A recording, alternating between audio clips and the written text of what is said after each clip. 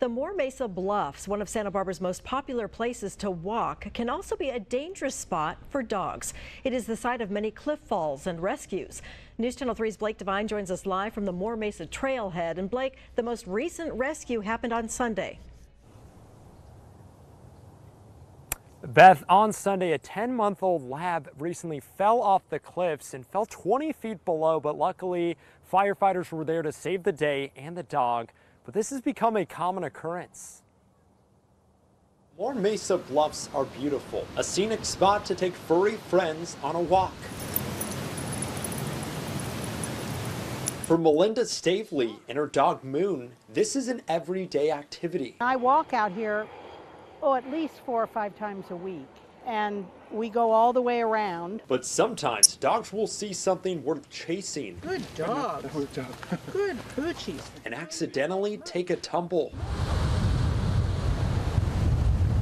ending up on a ledge halfway down a dangerous cliff. Unfortunately, sometimes those dogs, if their momentum carries them a little too far, they get to the edge, they'll go over the side here. On average, Santa Barbara County firefighters respond to roughly 12 canine cliff rescues a year at Moore Mesa. As you can see, it's pretty steep right here. Which was a shock for some. I have seen one rescue, but I had no idea it was that many. Although I can believe that happening.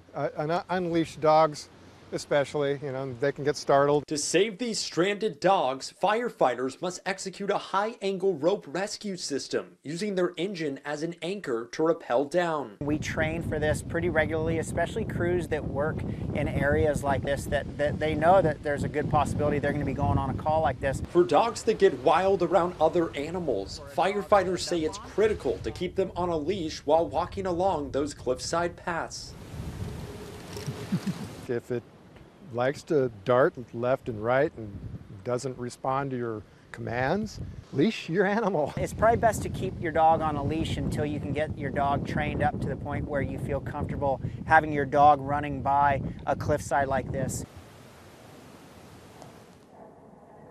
With the recent time change, the sun is also setting a lot earlier, so firefighters are recommending that you keep your eye on the clock to avoid being stuck in a low light situation. Reporting live in Santa Barbara at the Moore Mesa trailhead this evening, Blake Devine, News Channel 3. All right, it's really scary to see in person. Thank you so much for the tips, Blake.